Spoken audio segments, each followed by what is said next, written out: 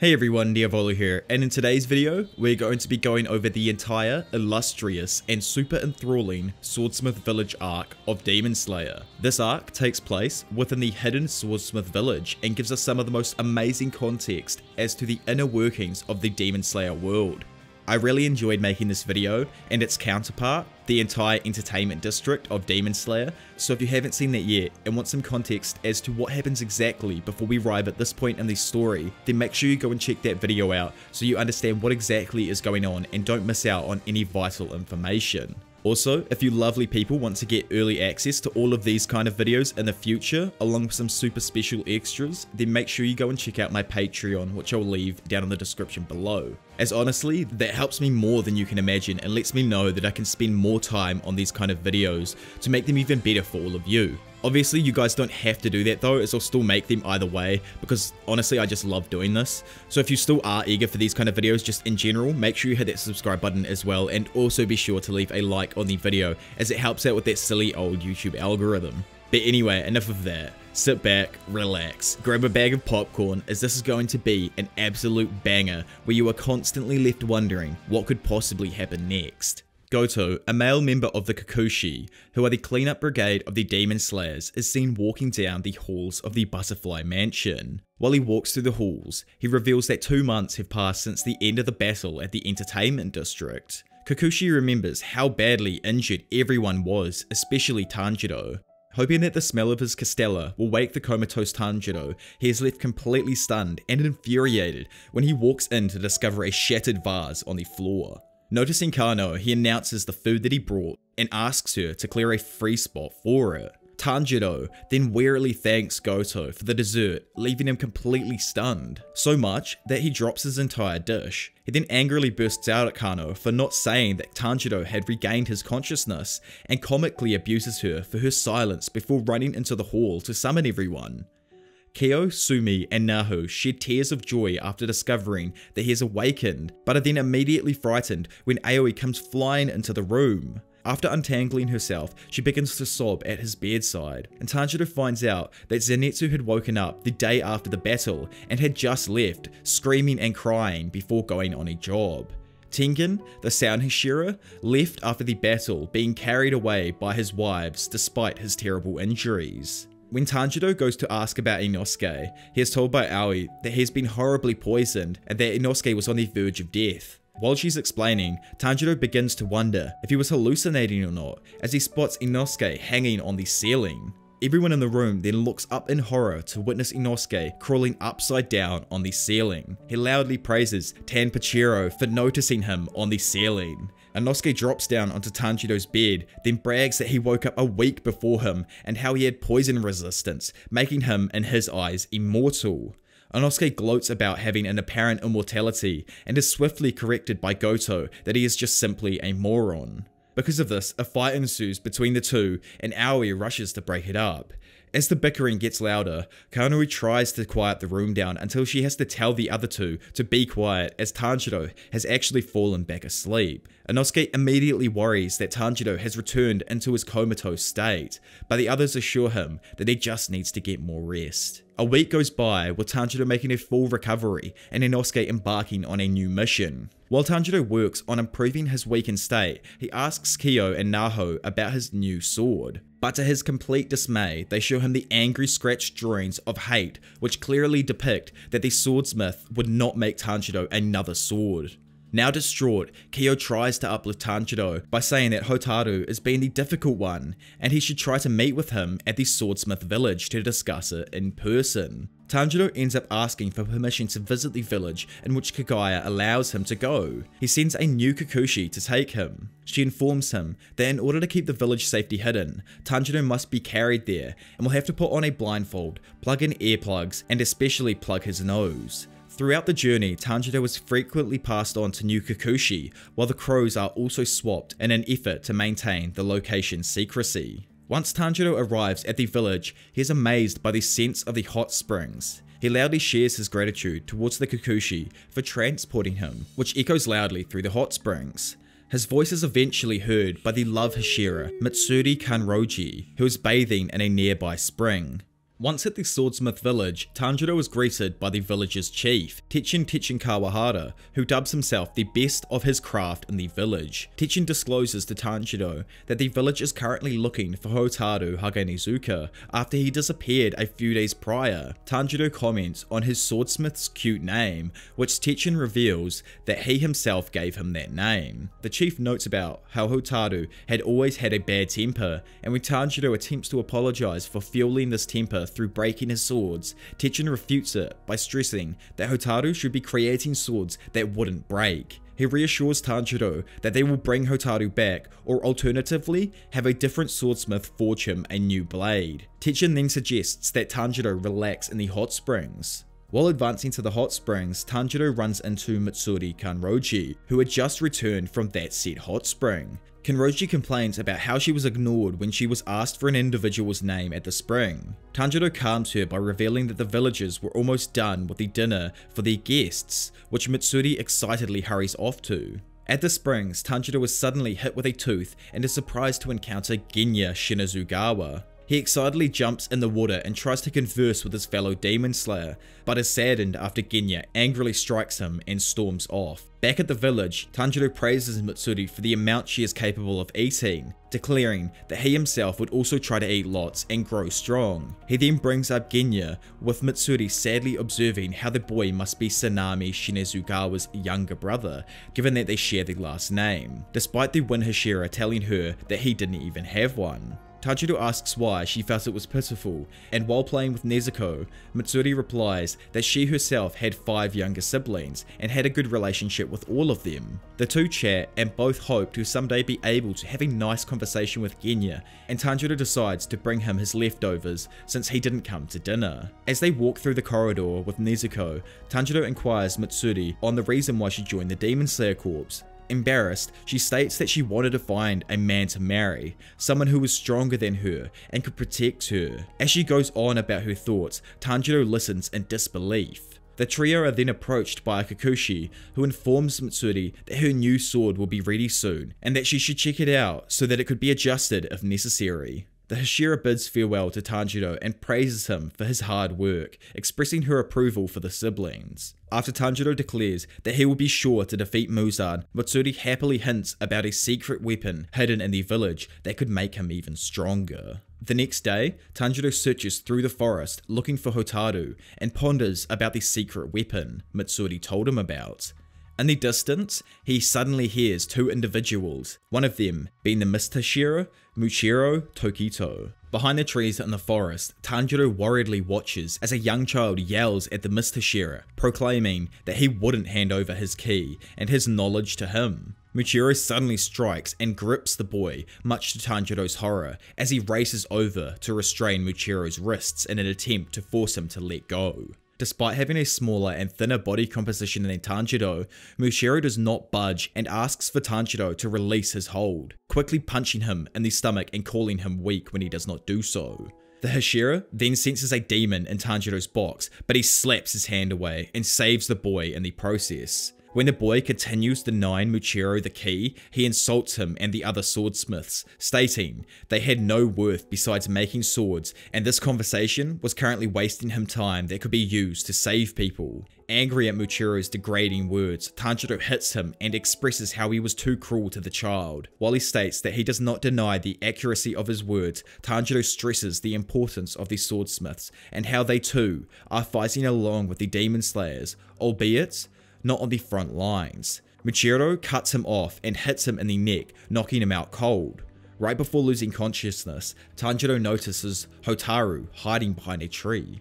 While unconscious, Tanjiro hears a conversation between the child and Hotaru, but the latter runs off as soon as Tanjiro begins to regain his consciousness. After picking himself up, Tanjiro excitedly inquires whether Hotaru was just there, which the boy nervously denies.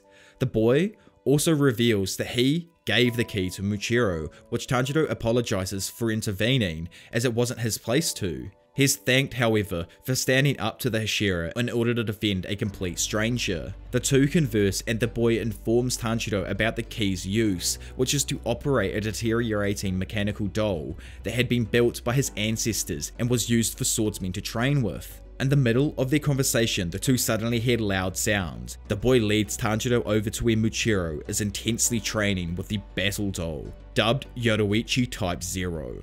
While watching Tokito train against the doll, Tanjiro looks at the doll's face and ponders the idea that he has seen it before. Confused as to its appearance, Tanjiro asks why it has 6 arms, in which he is told that it was modelled after a real swordsman. The doll's 6 arms were necessary to imitate the swordsman's unrealistic movements. Tanjiro tries to push for more information, but the boy apologizes and states he didn't know much else, besides that it originated in the Sengoku period. Surprised, Tanjiro notes how that must mean that the Yoruichi Type 0 is over 300 years old, and even so, it still hadn't been destroyed. The boy replies that his ancestors were able to construct the doll at a level that couldn't be accomplished again at the present time, hence its durability, and that he wouldn't be able to fix it himself, especially without the aid of his late father, given that he himself doesn't possess the knowledge or skills to do so. Because of this, Tanjiro realizes the reasoning behind his resolve to not hand over the key to someone who could potentially destroy the doll. While they continue to observe Muichiro for a while longer, Tanjiro admires Hishiro's extraordinary degree of skill, despite being of a similar age. Muichiro's crow chips in and refers to him as a descendant of the sun-breathing users and a genius leagues different from Tanjiro. Surprised by his bloodline heritage, he curiously asks why Muichiro wasn't able to use sun-breathing, which receives him an angry assault by the crow. While being attacked by the crow, Tanjiro suddenly remembers the dream he had and how the swordsman he saw had a face that matched that of the doll's. Hearing his words, the crow stops and grumpily questions the logic behind his words, given how the swordsman was from so long ago. The young boy pitches in, proposing that perhaps it was a memory that was passed on, providing the example of a swordsmith inheriting memories from their swords and skills from their ancestors, suggesting it may be similar to what Tanjiro was experiencing. The crow thinks of this idea as nonsense, but cuts it off as Tanjiro introduces himself to the boy, and the boy introduces himself as Kotetsu. Suddenly, the group hears a sound and witnesses Muichiro destroying parts of the doll, with pieces of the armor flying away. Devastated at the sight, Kotetsu runs away and hides in a tree, crying over the broken doll. Tanjiro finds him and attempts to motivate him by saying he'll eventually be able to improve and fix it, in which Kotetsu replies that he is too pathetic to do so. But hearing this, Tanjiro climbs up the tree and flicks Kotetsu as a method of snapping him back into reality, exclaiming how he had to make the effort and develop the skills so that even if he wasn't able to fix the Yoruichi Type 0, the generations after him would be able to do so. Tanjiro compares his struggle with Kotetsu's, affirming that even if he dies before he is able to accomplish his goals, someone else will eventually be able to do so in his place, as long as the framework is set, which is similar to what was said during Tanjiro's dream flashback by the mysterious man. Cheered up, Kotetsu and Tanjiro conclude to determinedly work hard together. While they chat during a walk through the forest, they encounter Muichiro again, who expresses that the training was helpful. However, his sword broke, so he will be taking one of the doll's swords. He tosses the broken sword indifferently to Tanjiro, asking him to discard of it. At first, confused by the swordsman's attitude, Tanjiro realizes he lacked a malicious intent and likely wasn't acting rudely on purpose. Tanjiro rushes to Kotetsu, who appears saddened while staring at the broken doll in the rain. Tanjiro suggests they check if it can still move, which is met by approval from the boy. As they pick it up, it remains stagnant for a few moments before suddenly shifting into a stance. Randomly, Kotetsu then fiercely orders Tanjiro to train with the doll and become stronger than Muichiro with his aid. Tanjiro begins to train with the Yoruichi Type 0, while Kotetsu uses his analytical skills and newfound motivation to excessively critique the Demon Slayer's movements. He states that until Tanjiro can accomplish what he wants, he will not receive any food. Kotetsu shows Tanjiro another method of adjusting the doll's movements through twisting its fingers, such that it'd coordinate with the user's weaknesses, and compares the actions to that of playing with a wooden puzzle box. After readjusting the doll, Tanjiro continues brutally training with it, still without food, water, or sleep under Kotetsu's direction. Just as Tanjiro approaches the brink of death, comparable to nearly crossing the Sanzu River, which is similar to the Greek concept of the Styx but in Japanese mythology, because of this almost death moment, he becomes capable of smelling the incoming movement of the doll and lands a hit on it, earning him his first meal in a few days. After gaining this ability to predict movements, Tanjiro continues to train with the doll and improves his stamina and foresight. In the middle of a spar with the doll, Tanjiro's newly improved abilities grant him an opening to behead it. However, he hesitates mid-swing and worries about breaking the doll, but Kotetsu yells at him to strike, reassuring him that he would be able to fix it. Internally, the young boy begs Tanjiro to not waver so that one day, he will become stronger than anyone else. With Kotetsu's approval obtained, Tanjiro succeeds in landing a blow to the doll's neck and breaks his sword in the process. He apologizes to Kotetsu for the ruined sword, but after Kotetsu's sudden exclamation, Tanjiro turns to see a hidden sword's hilt emerging from the doll's body where the head used to be. The sword's hilt, appearing out of the doll, startles Tanjiro and Kotetsu, who shout in shock. Their surprise quickly shifts to fascination and excitement as the pair attempts to deduce the age of the blade. Kotetsu urges Tanjiro to take the sword, but Tanjiro is adamant on the fact that he could not, and the doll breaking to make it appear wasn't completely his doing. Kotetsu insists, as the owner of the doll, that he has the final say and that Tanjiro should take it, especially considering how he needed a new blade anyways. Caving in, Tanjiro pulls out the blade as Kotetsu watches excitedly in anticipation, but they are disheartened after seeing that the blade had rusted with its age. Kotetsu tries to apologize to a tearful Tanjiro for getting his hopes up, but they are suddenly interrupted by a muscular Hotaru Haganezuka emerging from their woods. Hotaru mentions that he heard their conversation and tries to take the sword from Tanjiro and Kotetsu. They try to get Hotaru to explain why he is acting this way, but the swordsmith continues to try and take the sword and finally forces it out of their hands. Kozo Kanamori appears behind Hotaru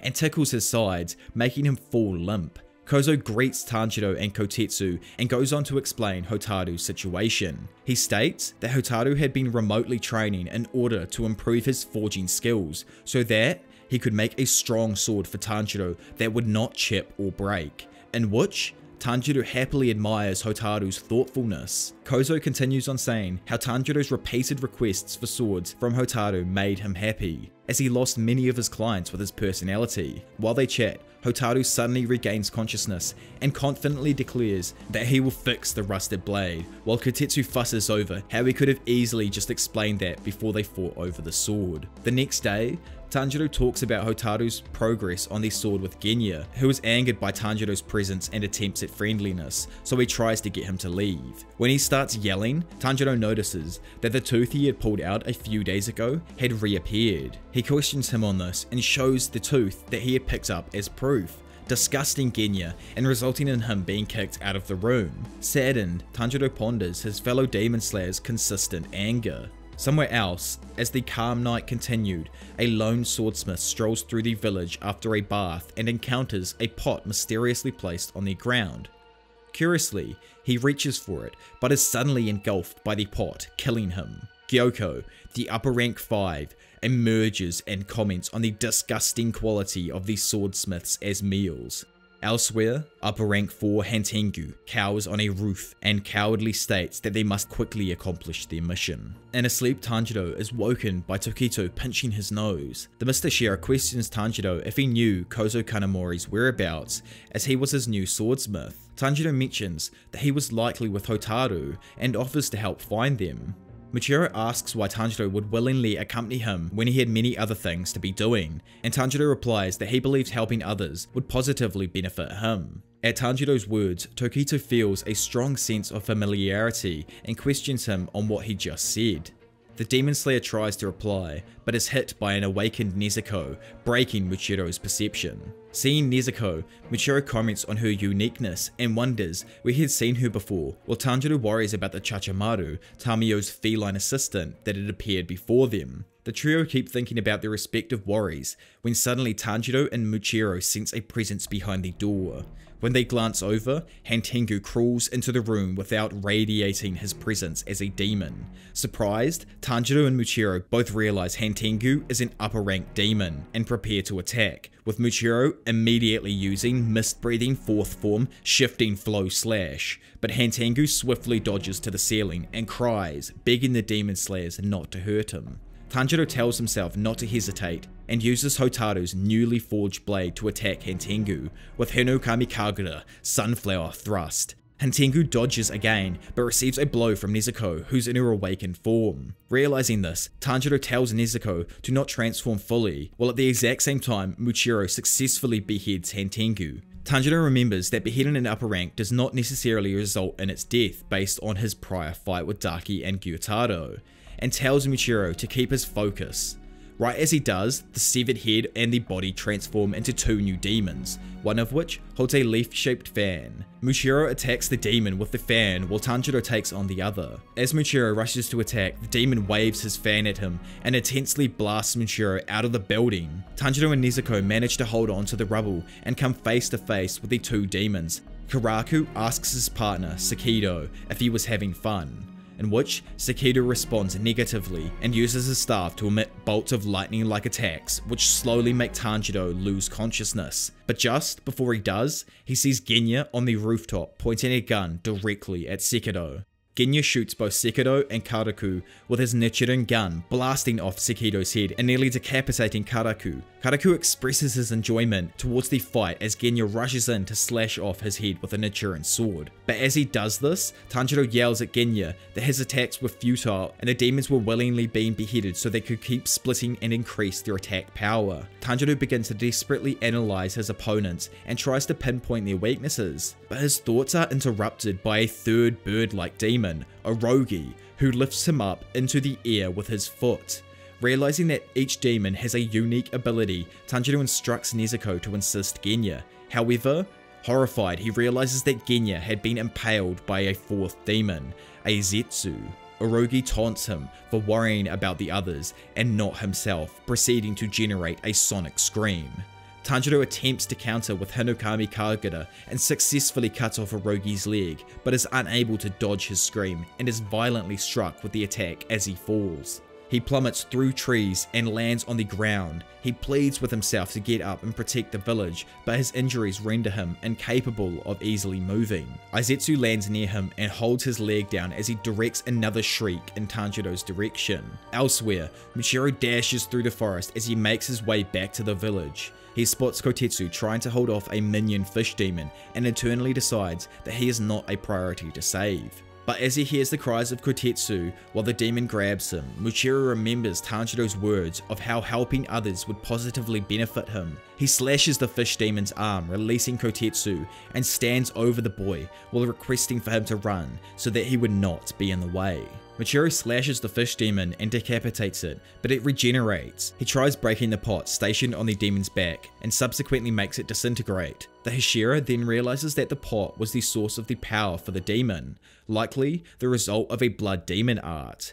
As he continues to think, a crying Kotetsu ambushes him with a hug and thanks him for saving him. The Hashira tells Kotetsu to leave as he has to make it back to the village. Kotetsu begs him to not go since Kozo and Hotaru were under attack while Hotaru was finishing a blade. Muchiro tries to turn down his request, but he hesitates when he hears Kagaya Yubashiki's voice in his head, who tells him to rediscover himself. Surprised at the pause, Muchiro thinks back to when he had gotten amnesia after being saved by Kagaya, who had told him not to worry about the memory lost and that the mist in his head will eventually clear out, with matters that seem unimportant at first. Convinced, Muchiro carries Kotetsu with him as they search for Kozo. As they continue through the forest, Muchiro begins to doubt if he was doing the right thing, as the village was still in danger. However, he pushes the thought away and reminds himself that he is the Mr. Shira, acknowledged by his master.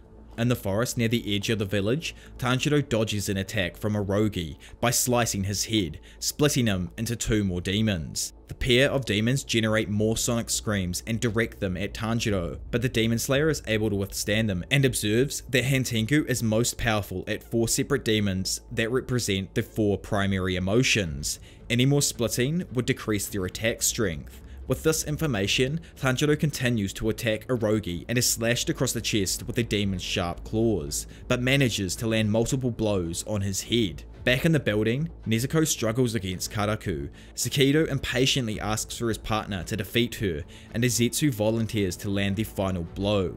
However, as Aizetsu attempts to pull his spear out of Genya, the Demon Slayer points his gun at him and blasts off his head. Sakido berates Aizetsu for his foolishness after Genya shoots off his head, and the demon responds by forcibly pulling the spear out of Genya, mortally damaging him. He comments on how the spear lodged in Genya's body had prevented him from dying after it hit his vital points, and now he will perish. Ignoring him, Genya quietly chants the Amida Sutra, which is recognized by Aizetsu. Angered at the delay, Sakido yells at Aizetsu to kill Genya, but the Demon Slayer dodges his spear and attacks Aizetsu from behind with a Nichiren sword. However, before Genya can cut the demon's head, he gets blasted from Sakido's lightning and becomes incapacitated. Though, he manages to hit Sakido with a bullet. Aizetsu responds by hitting him with the spear's shaft, knocking him into the wall. Still struggling against Nezuko, Karoku gleefully watches his companions fight and then impales Nezuko through the stomach with his foot.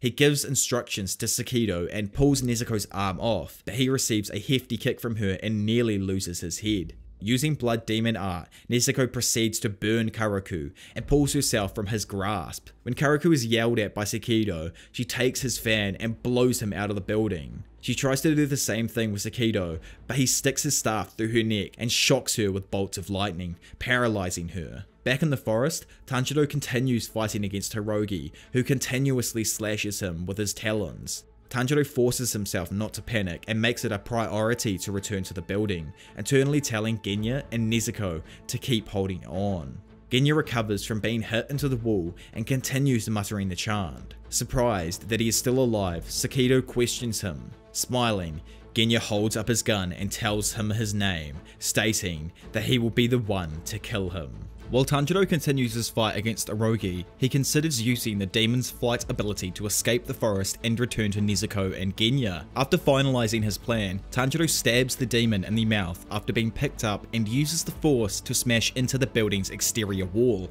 completely destroying it. Tanjiro picks himself up in time to see Sakido paralyzing Nezuko. When he dashes to save her, Sakido generates another staff and tries to hit Tanjiro, but the boy uses Hirogi's foot to defend himself and prevent the lightning from reaching him. He then slices the demon's head and tongue, stalling for some time to pull the staff out of Nezuko's neck. Suddenly, Tanjiro gets slammed down on the ground with the second staff and is about to receive a shock of lightning, but Nezuko recovers in time to burn Sakido and prevent him from hurting him. Relieved that Nezuko's Blood Demon art is effective, he looks up to see Karoku soar through the air and hit the building's floor with enough pressure to bore a hole through it and render Tanjiro and Nezuko unconscious. The demons then regroup and gaze over their opponent, planning on dealing the final blow. In the depths of the forest, Tokito defends the fish demon and saves Kozo. After a reunion, Muchiro requests for Kozo to provide him with his fixed blade to replace the chipped one he is currently using. Kozo agrees that Muchiro needs a new blade and mentions that it was Tanjiro who asked him to fix the old one. He leads the Mistashira and Kotetsu to the shed where Haganezuka is currently working.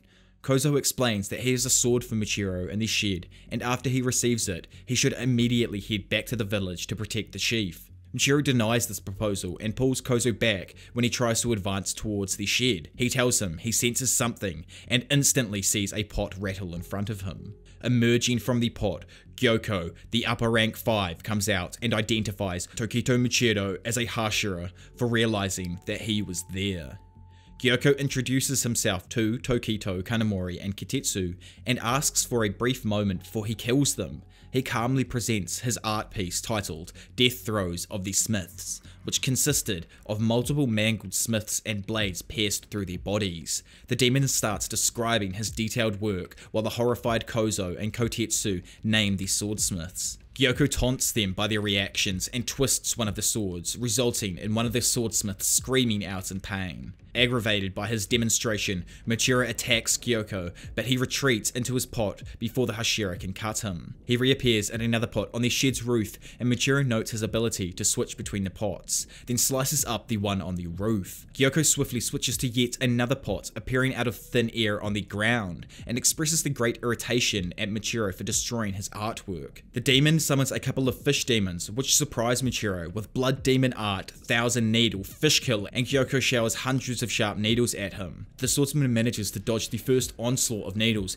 but is forced to take multiple hits from the second attack of needles to protect Kozo and Kotetsu. He tells the civilians to get away as the fish continue to attack him. Gyoko stands on the side and laughs at Michiru's appearance, which consists of multiple needles sticking out of him. He reveals that the needles contain poison and chides him for having to die because he saved insignificant people. Gyoko's words spark an intense sense of familiarity to Michiru as he tries to remember where he had heard them before, suddenly recalling a hot summer day in a small abode. The demon expresses his eagerness to create a nice sculpture with a Hashira, but is interrupted by Michiru attacking him. Gyoko uses Blood Demon Art Water Prison Pot to surround his opponent with a pot-shaped prison of water, rendering him unable to breathe or attack as his blade could not pierce through the layer of water. He laughs at his predicament and proclaims that the 12 Kuzuki desire to weaken the Demon Slayers and reach Kagaya Yubashiki. Nearby, a crow caws through the night as Mitsuri Kanroji runs through the forest.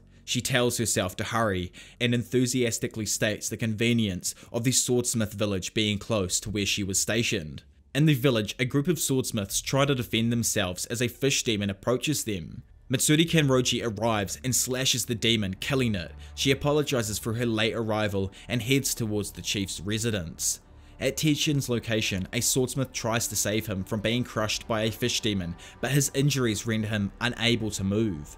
Mitsuri appears right before him and instructs him to stay still to prevent his injuries from becoming worse. The Love Hashira then attacks with love-breathing first form, Shivers of First Love, slicing the demon and making it release the chief. After defeating it, Mitsuri angrily mutters how those who hurt others will never make her heart throb. As Teichin falls from the demon's grasp, she manages to catch him before he hits the ground. Crying, she begs him to wake up, and after a few coughs, he comments on how he was caught by someone so cute. Relieved to see that he was alright, Mitsuri quickly goes to help the others that were wounded. Elsewhere, Tanjiro suddenly awakes to hear the voices of Huntengo's various forms. He looks to see Nezuko carrying him through the building as she dodges bolts of lightning, and Tanjiro remembers that they were previously knocked unconscious. They get hit with a shock of lightning, and Tanjiro manages to defend Nezuko and himself from Urogi's swoop, running out of the room. Sekido yells at Karaku for being too slow and tells him to use his Uchiwa fan to destroy the building, to which he agrees. The pressure from Karaku's fan attack makes the building collapse, with Nezuko caught inside the mess. She grasps onto Tanjiro's blade, making herself bleed, while Tanjiro begs for her to let go, and says he will find a way to move the rubble. But she refuses to stop holding the blade, and uses her Blood Demon Art to set it on fire. Tanjiro notices the blade burning from the heat, and is shocked to see it change colour from black to red as it gets enveloped in flames. All of a sudden, through an inherited memory, Tanjiro sees an unnamed man and woman comment on how a swordsman with earrings had a blade that was normally jet black but somehow turned red when he was in combat. Tanjiro links the swordsman's blade with his own, noticing the similarities in their colour changes and how his was thanks to Nezuko's Blood Demon Art. He pushes himself to ignore his body's fatigue and injuries and tells himself to meet the expectations of those who have helped him so far. The three demons belittle Tanjiro and rush towards him to attack, but they see the red sword and Muzan Kibijitsu's memories trigger. The forms recognize the red sword as one used by the demon slayer that nearly killed their master, and as Tanjiro swings his sword back, his motions greatly resemble those of the swordsman. Stunned, the three forms are all then slashed with the Hinokami Kagura Dragon Sun Halo head dance. After decapitating them, Tanjiro recognizes the fiery sensation when cutting down the three demons as the same one he felt when he dealt the final blow to Guwataro at the entertainment district. He goes to look for Hantengo's last form, Aizetsu, and sees him impaled to a tree with his own spear as Genya Shinazugawa stands in front of him, holding the demon's head. Tanjiro's relief over Genya's safety and the defeat of Aizetsu quickly switches to horror as Genya turns to reveal the demonified face. His thoughts are interrupted by a yelling Karaku, who complains about his inability to regenerate and the burning sensation in his wounds. Tanjiro feels uncertain if defeating the 4 emotion demons is the correct way to finish the upper rank 4, and at that moment, he smells a 5th body. He tries to think of how to find it, but Genya grabs him, declaring that he will be the one to defeat the upper rank 4 and become a Hashira, not Tanjiro. Realizing that Genya has not succumbed to the demon instincts, Tanjiro and Nezuko give him full support of his goals, much to Genya's surprise. Their conversation abruptly ends when Sakado blasts lightning towards them. Tanjiro splits up with Genya and Nezuko to run off and find the fifth body so Genya can be the one to behead him. He rushes around and desperately searches, finally spotting the body cowering and quivering behind a bush. He hears it muttering encouragement to himself, saying the emotion demons would defeat the Slayers. Tanjiro gives directions to Genya about where to find the fifth form of Hantengu and asks Nezuko to provide him assistance. He then is nearly swept away by Karuku's wind attack. Nezuko attempts to slash Sakado before he can release lightning on her brother, but she gets impaled by Izetsu's spear. Tanjiro hinders Sakado's movements by cutting off his hand holding the staff, and the demon notes Tanjiro's exceptional battle adaptation skills. Orogi is slashed by the flaming blade, and Nezuko grabs Izetsu, enveloping him in fire and burning him. Karuku counters Tanjiro by slamming his fan and forcing Tanjiro to the ground with pressure. However, before he can again attack, his arm falls off and he curses Tanjiro for cutting it. Genya receives more directions from Tanjiro as the latter yells them out, and he desperately keeps searching for the fifth body. After more continuous searching, Genya spots Hantengu behind the bushes, shrunk down. He shoots him with his gun, but the demon dodges and runs away. While pursuing him, Genya inwardly chastises the demon's wimpy nature and swings at his neck with his Nichiren sword. He pushes himself to force the blade through Hantengu's neck, but the sword suddenly snaps due to the demon's thick neck. He tries shooting again with his gun to no avail. All of a sudden, Sakado appears behind Genya and aims his staff at his neck. Distressed, Genya remarks that he cannot regenerate his head and is about to die. But before he gets struck, he thinks of his elder brother, Sanemi, and how he wanted to become a Hashira so he could apologize to him for something that had happened between them. Genya thinks back to his past, where his small and weak mother would often be abused by his father alongside himself and his siblings. One night, Genya notices that she was late coming back, even after their older brother Sanemi went to look for her. He calms his siblings and tells them to sleep, but they suddenly hear a knock on the door. Genya tries to tell them not to open it in case it was a stranger, but they ignore his warning and are immediately slashed upon reaching it. Genya is also cut across the cheek, and he states in horror at a figure grasping onto the ceiling within the darkness, preventing him from identifying it. Suddenly Sanemi appears and tackles it out of the window while yelling at Genya to run. Terrified, Genya checks the status of his siblings and tries to cover their wounds, despite their bodies already being cold. When he runs off to find a doctor, he approaches an injured Sanemi, standing over the corpse of their demonified mother. Dismayed at the sight, Genya runs over to cradle his mother's body in his arms and cries, calling Sanemi a murderer. Genya, after remembering this past, internally apologizes to his older brother for a shock that overwhelmed him to the point of labeling Sanemi as their mother's killer, even despite the struggles that he must have had to protect him by killing her. As Sakado aims for Genya's neck, the Demon Slayer thinks of all of his regrets and flaws. A memory of Sanemi as a Hashira, declaring that he had no brother, saddens Genya, and he thinks about how he wasn't able to reach Hashira status to earn the right of apologizing to him. Right as Sakado scrapes Genya's neck with his staff, Tanjiro appears above them and saves him by cutting Sakado's neck. He shouts at Genya to not give up, reminding him that he was supposed to be reaching for the goal of Hashira, and that he should only think about beheading Hantengu. As Tanjiro finishes speaking, he notices Izetsu approaching him from behind. The demon uses its blood demon art, Weeping Spears, to attack Tanjiro, but he is shielded by Genya, who gets impaled at multiple spots on his body. Genya tells Tanjiro that he should be the one to behead Hantengu, and Tanjiro willingly accepts, dashing over to Hantengu and hitting him with his flaming sword. As Tanjiro makes contact with his neck, Hantengu lets out a piercing scream. Tanjiro puts pressure on his blade and attempts to force it through Hantengu's neck. The demon continues his high-pitched screaming, but Tanjiro refuses to waver. Suddenly, a dark figure appears behind them, and Tanjiro notices that it does not smell like any of the previous emotion demons. Opting to ignore it, he tries to behead Hantengu, but his sword loses its power from Nezuko. Genya aims at the figure behind Tanjiro, but he is unable to shoot without possibly hitting his teammate. the mysterious demon hits a drum and a giant dragon-faced tree immediately sprouts. Nezuko barely manages to jump in and save her brother, losing one leg in the process. She immediately regrows it right before they land, but suffers a massive loss of energy. As Tanjiro makes sure she is safe, the demon begins talking and names the negative emotions that individuals who are pure evil emit, specifically those who harm the weak. Infuriated, Tanjiro realizes that there are now 6 demons, but notices he can't sense the previous 4. Genya witnesses the appearance of the 6th demon and alarmingly recounts how it used to be the anger demon Sakedo. However, after Tanjiro struck Hantengu's neck, Sakedo had forcefully absorbed his 3 counterparts and transformed into the childlike demon in front of them. The demon hits another drum and wraps Hantengu within his tree trunks, shielding him. Tanjiro tries to stop him, but he and Genya are both held back by the pure strength of the 6th demon's aura, a result of Hantengu's power growing as the situation worsens. The demon labels them as evil, and when Tanjiro demands an explanation as to why, he replies that the label is reserved to those who try to hurt the weak. Furious at his words, contradicting the fact that he had eaten hundreds of innocent humans, Tanjiro loudly vows to cut him down. Still trapped in Gyoko's water prison pot, Tokito thinks to himself that he has enough air for one more attack, proceeding to use mist-breathing first form Low Cloud's Distant Haze.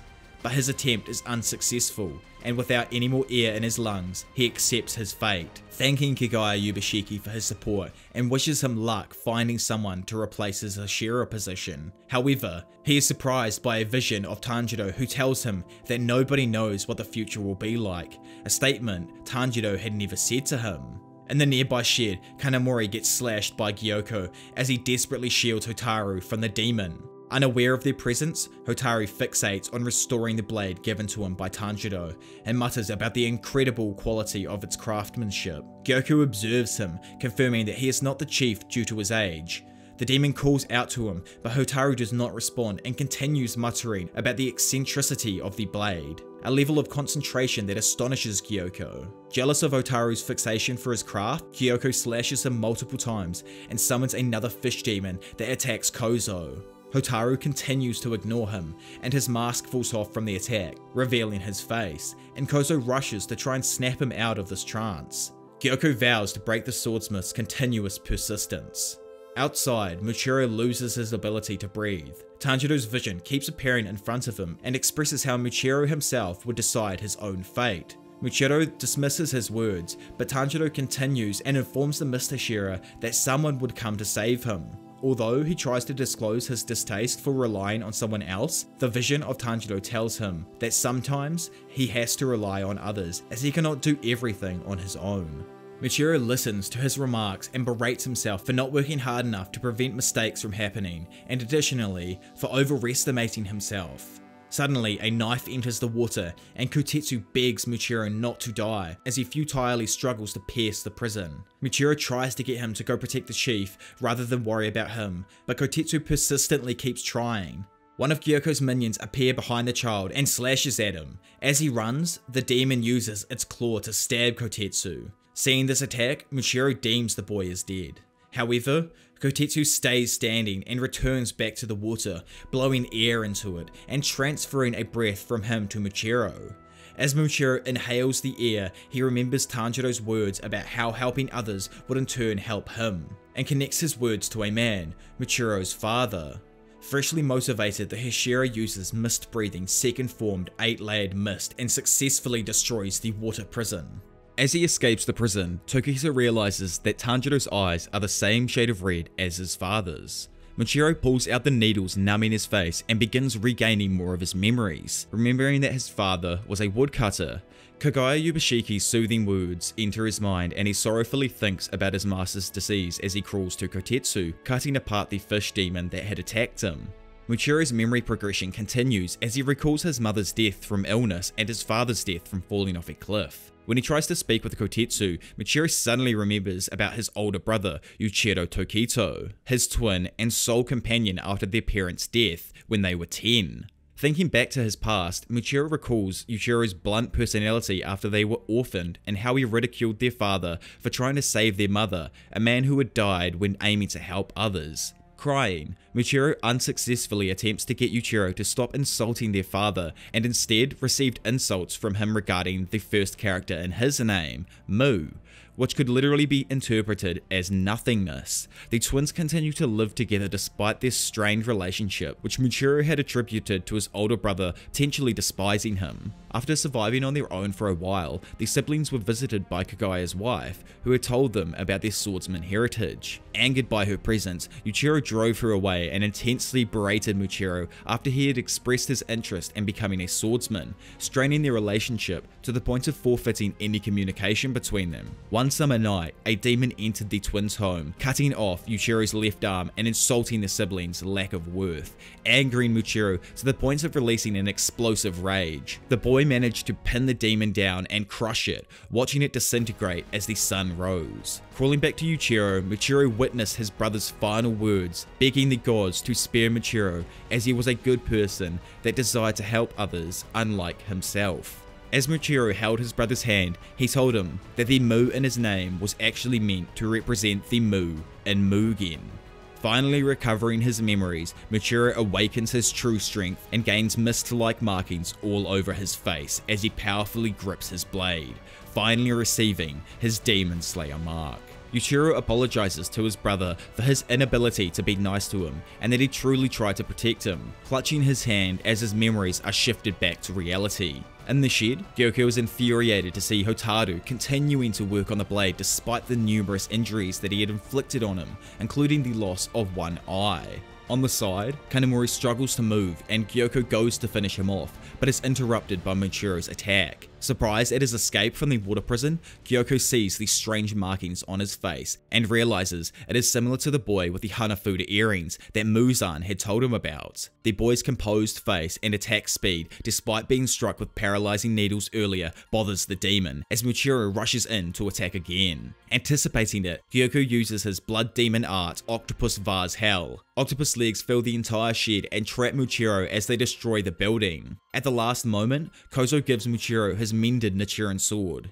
Outside, Hotaru is knocked aside from the attack but pays no mind to it as he returns to sharpening his blade, his stubborn persistence puzzling the demon. Gyoko opts to temporarily ignore the swordsmiths and instead focus on Michiru as he wraps him and Kozo within his attack, exclaiming that he will crush them. Despite Gyoko's claims that the octopus is too powerful to be cut, Michiru cleanly slices through it and releases him and Kozo. Michiru thanks the swordsmith, though Kozo denies, stating that he simply followed the instructions from his previous swordsmith. Michiru thinks back to a conversation with the aforementioned swordsmith, Tetsuedo, and when he had expressed deep concern for his client after learning how hard he had worked and how difficult it was for him to cope with his memory loss, eternally apologizing to him for causing worry.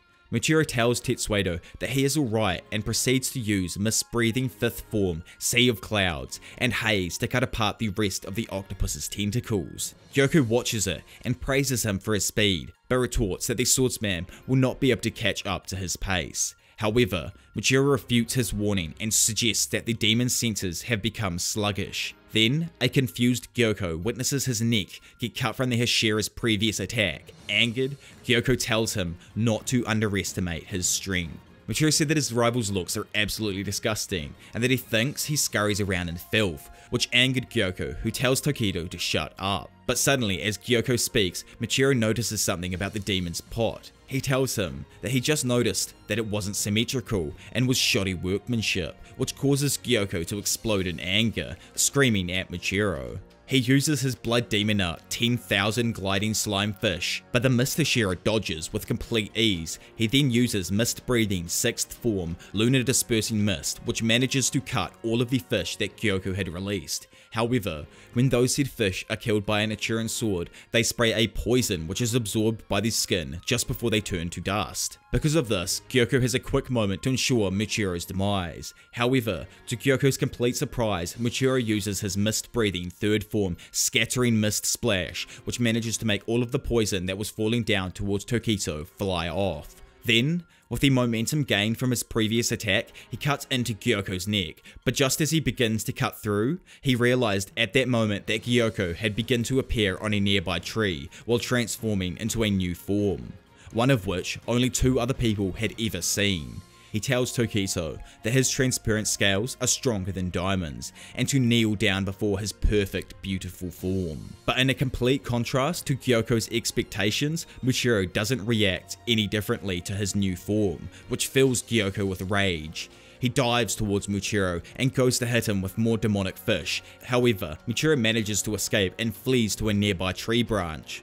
While still on the branch, Gyoko asks Muchiro what he thinks of his speed and his godlike power, which can turn anything or anyone he touches with his fists into his adorable fish. After Gyoko has finished his monologue about his perfect beauty, Muchiro antagonizes him some more, saying that even the strongest attacks are pointless if they do not hit. Muchiro thinks back to his master's words, remembering that if he digs in with both feet, he can use his full strength, and that if he knows who he is, then no demon can ever run when you are bringing down a blade that knows no hesitation or confusion. He urges himself to remember the boiling anger when he saw maggots crawling all over his brother's rotted body, and how he himself became infested with those said maggots, slowly being eaten alive. He thinks that even if he loses his memory, his body will remember the anger that will not leave him until his death. That is the true reason as to why he is trained so hard to the point of vomiting blood. As Gyoko rushes at Tokito, he tells him to behold his true magnificence before using his blood demon art, killerfish scales. Gyoko says that his scales make it unable to predict his law-defying movements, and begins wondering what he should turn Muchiro into after he kills him. But Tokito uses mist-breathing 7th form, obscuring clouds to disorientate the enemy. He then appears and seems to vanish whenever Gyoko attempts to attack him. Gyoko is confused as he looks for the Slayer, only to find that the whole place has been entirely enveloped in mist. All of a sudden, Muchiro then appears as he utters the words, asking the demon if he had actually thought that he was the only one who wasn't being serious before. As he says these words, the demon's head gets completely sliced in half, cutting him from the base of his neck, decapitating him in that moment. Gyoko is confused as to why everything is upside down all of a sudden, as his head flies through the air and falls to the ground. As this happens, Muchiro tells him that this is the end.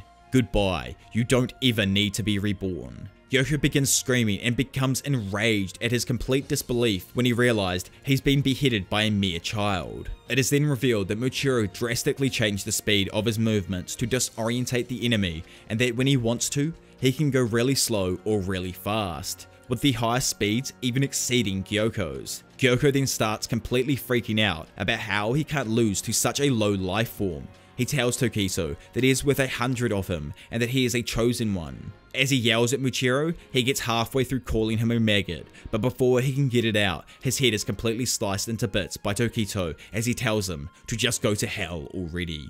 Immediately after Muchiro Tokito defeated Gyoko, Kanamori was extremely concerned for his health, but Tokito was convinced he was fine, even though his health was obviously deteriorating. When Kozo kept persisting for Muchiro to actually realize he is hurt, he instead insisted that he was fine and asked him to check up on Kotetsu. But as he says this, Muchiro starts vomiting foam from the mouth due to the poison that had finally reached his blood circulation, and because of this, he passed out. Kozo begins panicking and calls Haganezuka to help him, but instead, Kotetsu shows up beside him and told him to put Muchiro on his side. Kozo instantly remarks that this must be the ghost of the boy Kotetsu, but Kotetsu insisted that he wasn't a ghost, and goes on to prove that the wound on his arm is extremely deep and he may die if he does not stop the bleeding. Though, when it came to his stomach, the hilt that Tanjiro had entrusted to him to put back on his new katana had ended up saving him. Meanwhile, Muchiro was having a flashback of Kijiro Rengoku supporting him and doing their best. His father then appeared behind him, patting his back, comforting him and telling him that it all worked out. Yuichiro suddenly appeared, telling his younger brother that he had done well. As Muchiro wakes from his flashback, it flies over to Tanjiro, who was still fighting against the other remaining demon. Tanjiro thinks to himself that there are 5 dragon heads that can stretch around 20 yards. As he thinks he has figured something out, he begins to use Hinokami Kagura, Clear Blue, but is immediately stopped by one of the demon's scream attacks, sending him flying back and crashing into the trees. As he tries to stand back up, he begins vomiting and realizes his eardrums had burst, making it almost impossible to stand due to the dizziness. When another attack comes flying in, Tanjiro barely manages to escape, having his foot almost completely crushed by the shockwave. Tanjiro realizes that the demon can use the strength of the previous Kidaraku demons, and that the overall power of its attacks are increasing. As he barely manages to dodge another attack, he is caught completely off guard by its technique, as it stretches out and attempts to chomp down on him again. Just as Tanjiro gets caught by the demon's attack, the Love Hashira finally makes her arrival, apologizing for barely making it in time.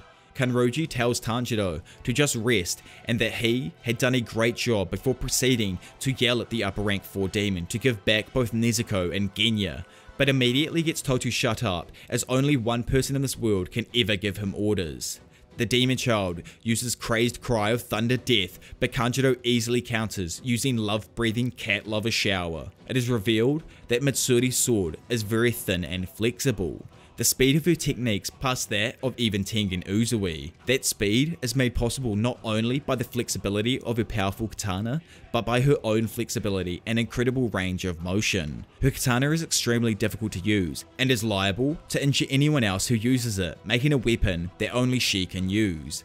As the fight continues, Mitsuri uses her Love Breathing 2nd form, Love Pangs, and Love Breathing 6th form, Cat Leg Winds of Love consecutively. Sohatuken, the child demon, notices that she is keeping up with his speed and decides to try and smother her with a flurry of his techniques. He then uses Blood Demon Art, Countless Striking Trees, but Mitsuri uses her Love Breathing 5th form, Swaying Love, Wild Claw to cut through the attack, reaching Sohataken's body. As Tanjiro sees this, he shouts at her that he is not Hantengu's real body, which causes Kanroji to get caught right in the firing range. Sohakuten then releases his Blood Demon Art Compressed Sound Waves, which Mitsuri had no other choice but to face the attack head on. As Mitsuri is left paralyzed and begins to lose consciousness, the demon realizes that she has an immense strength and decides that because she has a special constitution, he is going to eat her, and says that eating her superior flesh will directly lead to gaining strength.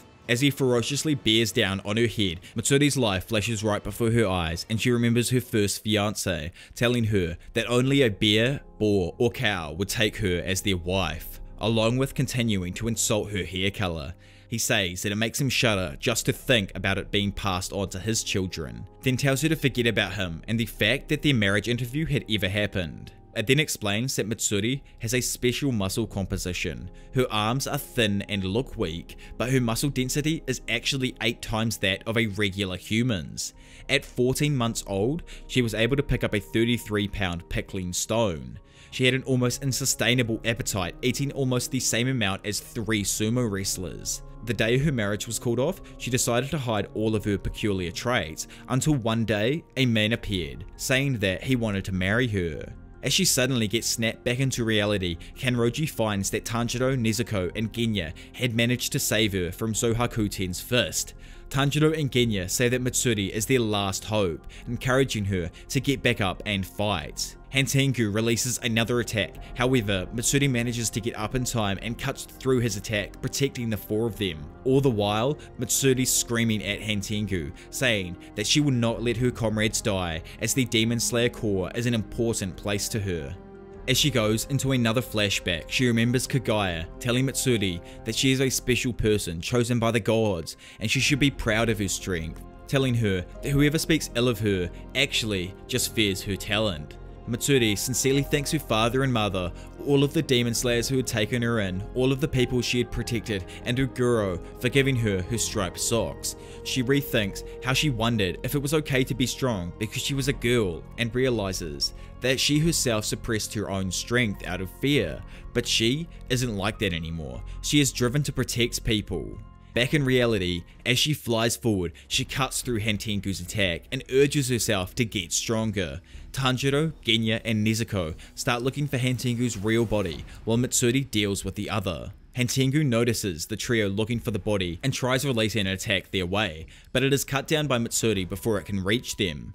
Mitsuri is moving faster than before, and Hantengu doesn't know how. He then notices a birthmark on her chest start to grow and remarks that it looks similar to a demon pattern. Hantengu releases another attack, but Mitsuri easily cuts through it. Meanwhile, Genya, Tanjiro and Nezuko are fighting a tree that is controlled by Hantengu, and his real body is hid inside it. But they cannot cut it while their arms are occupied holding onto the tree, which leaves Genya no choice but to eat the tree.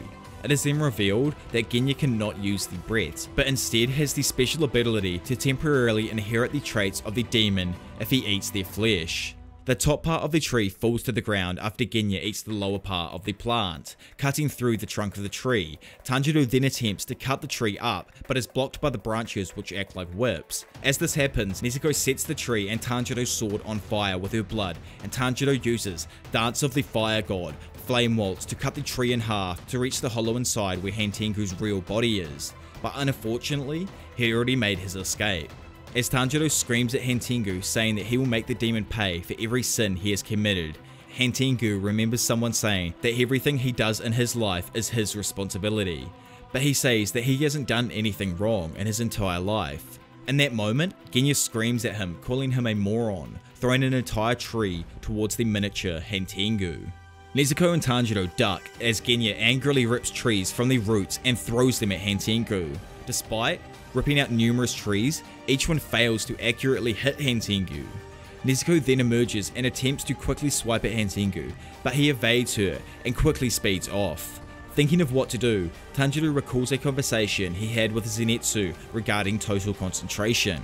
He circulates air throughout the fibers in his muscles and the blood in his veins, and through this small conversation, Tanjiro is able to quickly blast towards Hantengu in an instant. As Tanjiro catches Hantengu, he swings his flaming blade down and makes contact with the miniature demon. He begins willing himself with all of his might to push through, but all of a sudden, the tiny Hantengu transforms into a grotesque, oversized demon, screaming at Tanjiro, asking him whether or not he felt sorry for him. Hantengu grabs a hold of Tanjiro's face and begins to attempt to crush his head. But just before he is able to do so, Genya makes it in time and plies the fingers of the demon away from Tanjiro's head. While he does this, Nezuko flies over top and instantaneously lights the transformed demon on fire. But this also affects Genya because he had eaten some of Hantengu's flesh. As he backs away from the burning pile of bodies, they slip off the side of the cliff and smash onto the ground below. Hantengu begins to worry, as his counterpart currently fighting Kanroji is using too much strength, not leaving him with enough to escape.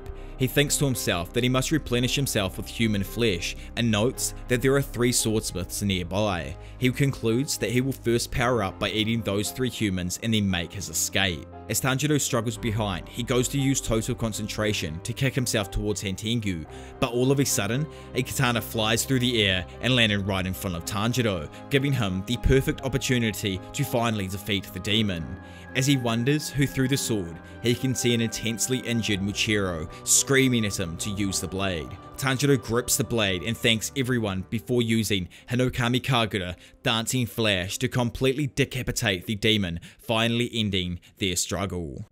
As the first light of dawn singles daybreak, Tanjiro realizes this and tries to tell Nezuko to go and hide in the shade, but this only hits dull ears, causing Nezuko to run his way in worry. He yells at Nezuko to go hide in the shade, but then notices Nezuko is pointing at Hantengu's decapitated body, which is still moving and attacking the villagers. Tanjiro looks at the decapitated head and reads resentment written on the tongue of the body, where there should be the word fear, meaning that the body Tanjiro decapitated was not the real one. Before Tanjiro can take any action to find the real body, the rays of light from the rising sun reach Nezuko, which causes her to begin to burn up. Tanjiro shields her with his body and tells her to shrink smaller, but this is all for naught, as she is still getting burned, and all the others are too far away to help him. He realizes that Hantengu's body will get to the villagers before he can put Nezuko in the box and save them, leaving him with an almost impossible decision. But before he can even make it, Nezuko kicks him in the direction of the villagers and smiles as she sacrifices herself for the sake of the villagers. Tanjiro cries as he decides that he needs to find the real body, running in the direction of the fake body. He starts by sniffing out the real body, finding that it's in the headless body's heart. As the headless Hantengu catches the villagers, Tanjiro lands directly in front of him and tells Hantengu that now it's time to pay for his sins.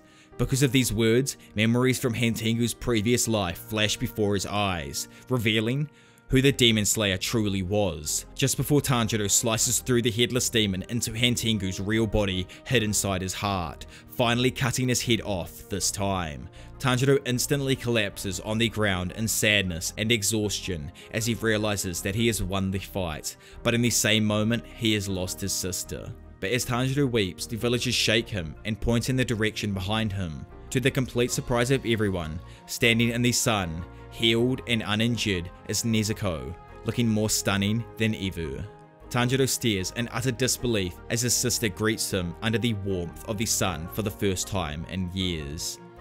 Skipping away from Nezuko, we go over to Tamayo's, where she is writing a letter meant for Tanjiro. In the letter, she thanks him for giving her the blood of the 12 Kazuki moons and Nezuko.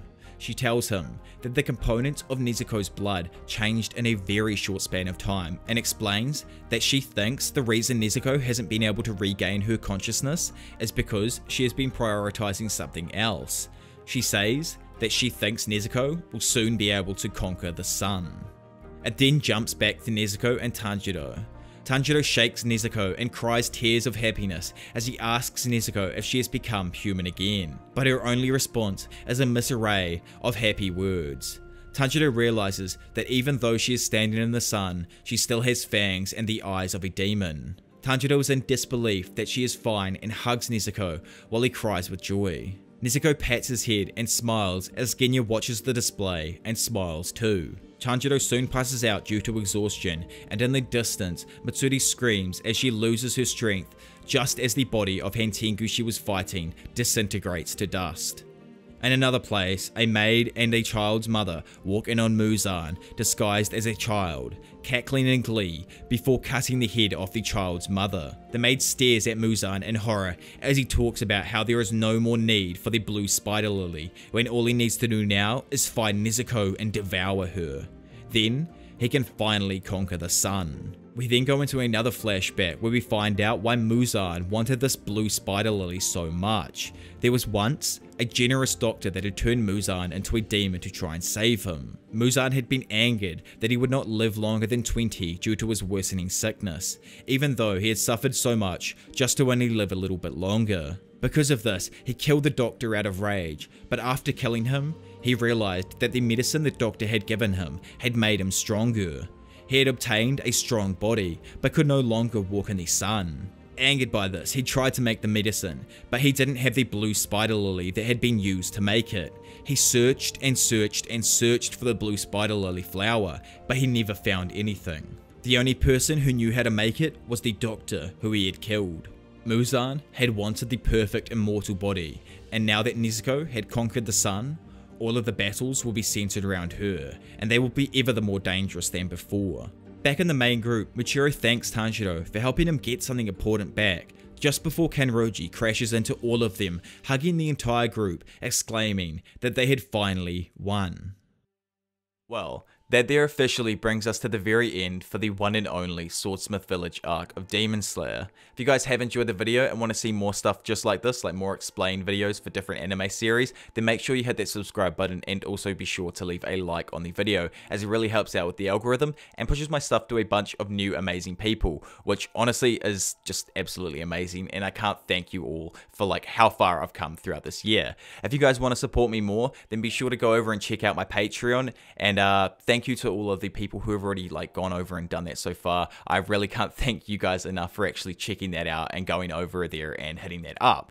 But anyway, enough of all that kind of jargon. If you guys have any suggestions for up and coming videos, obviously be sure to go down to the comment section and let me know what you kind of want me to go over in the future perhaps. But yeah, anyway, enough of that.